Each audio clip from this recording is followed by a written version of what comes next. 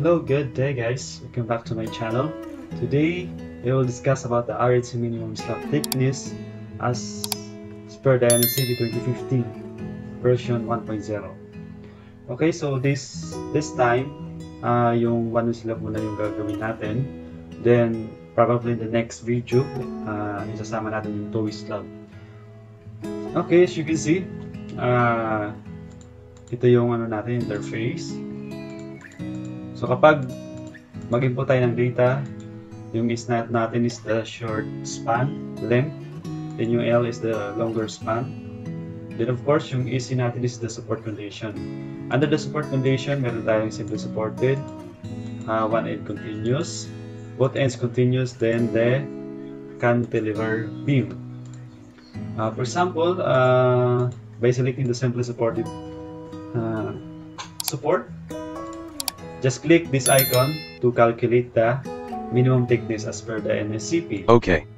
Then as you can see and you can hear the voice, kapag sinabi na okay, ibig sabihin okay siya, then you can use this tool. But if we use or if we input two-way slab, for one-way slab only, do not use this tool. So you can hear and you can see the pop-up message that this tool is only for one-way slab, intended for one slab only, not for two-way slab. Therefore, you cannot use this tool. Okay? Then kapag two-way yung slab natin in input, then the result will be deleted and you cannot see the result. But if the given data is in, or it is as one-way slab, let's say 6. Okay. Then you can hear the OK sound, the voice, then the result will be displayed in the interface. As you can see, in a simply supported beam, may minimum thickness tayo na 300 mm. Then, if one-way condition, one-end continuous beam naman is 250, yung both ends, ito, then the cantilever is 600 mm. Then this is very useful in the selecting on the initial assumption of the thickness of the slab. So para may hint na tayo. Then after this, let's discuss the BPE code. Okay. As per the table 407 3.1.1 minimum thickness of solid non-stress one slabs. So ito yung makikita ninyo sa NSCP. Then, para magawa natin to sa BBA, so kailangan natin mag-declare. Una yung worksheet muna. So sabihin ko WS siya. Then, and this there is worksheet, isit natin yung worksheet na yan, yung WS na yan dito. Yung this workbook, that worksheets. Tapos yung name ng worksheet ninyo. So, yung name ng worksheet ko is RHC. So, it's up to you guys. Pwede ninyo yung modify yan kung gagawa kayo. Then of course, kailangan ko i-declare yung S, which is ito, yung short span na yan. Then yung L is the long span. Ito, yung mga value na yan, yung tinatarget ng variable na yan is yung value itself, hindi yung letters. Okay? Then R, of course, is the ratio. Yung SC is the support condition. Ito yun. Then, the T1 is intended for the thickness of the slab for one way. Kasi later on maggagawa ko ng para sa two-way slab, then gagawin ko siya as T2 naman. Okay? Para different variable siya. Okay. Then ngayon, after the declaration of the variable we will use in this BBA, kailangan natin iset yung value from the Excel for the cell, from here to the code. So as you can see, yung is natin na variable equals siya sa value na WS. Yung WS na yan yung sinit natin kanina na ito. Yun ang tinutukoy niya. Okay? WS, that range, that B2. Yung B2 na yan, ito yan. As you can see, ito yung cell name niya. Okay? Same with the L, B3 siya. Then, i-compute natin yung R, which is S over L So, naka-reference ako sa short span over the long span. Ibig sabihin, if the ratio is less than 0.5, it is considered as one-way. But, if it is equals to 0.5 or greater, it is considered as two-way slab.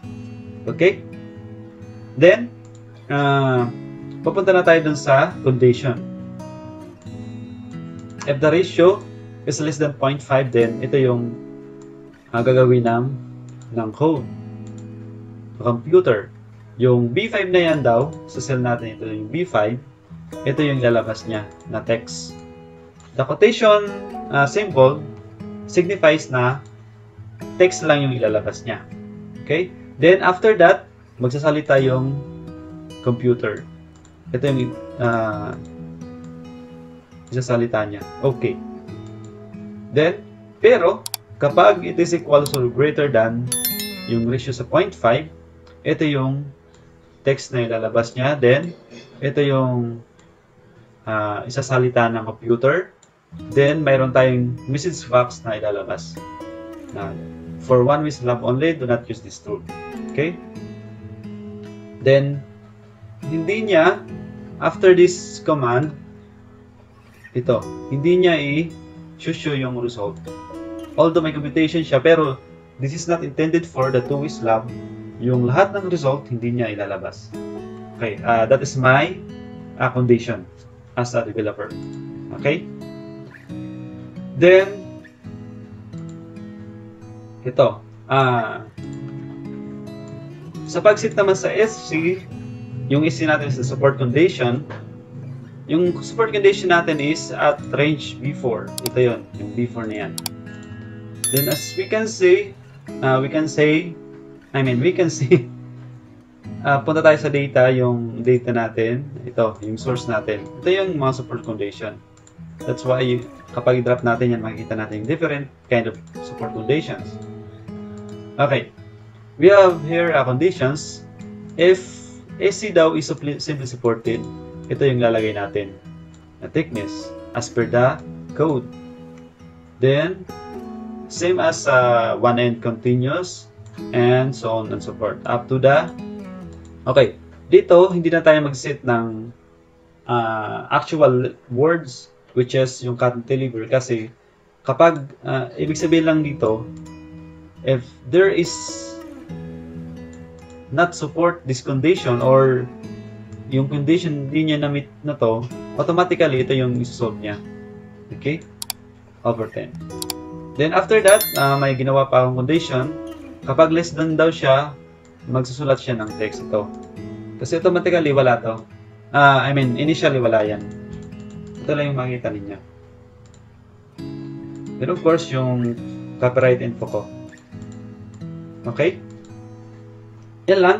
So, as you can see, yung 2.5/6, just click the icon of the Pobreng Engineer YouTube channel or the RHC icon.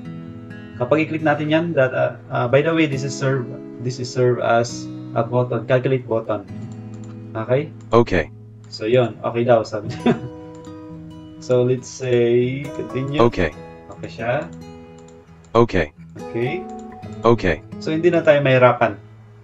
Then kapag i-check natin, sabihin natin mga 5. So it is clearly na magiging two-way siya. So kapag i-click natin For one-way slab only, do not use this tool. So mayroon na tayong hint na hindi natin pwede gamitin yan.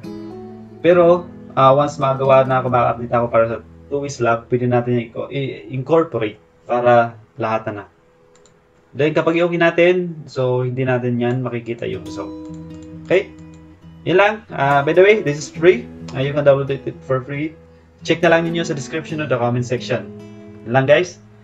Ingat always, then pray tayo for the peace of the world, especially between the Russia and the Ukraine. So wala na sanang maging war. Then of course, let's continue praying about sa COVID-19 na mawala na yan. Okay? Then, para sa mga Katoliko dyan, kailan natin mag-fasting, and mag-almsgiving. Then, yun, maging mabuting Katoliko. Thank you and God bless.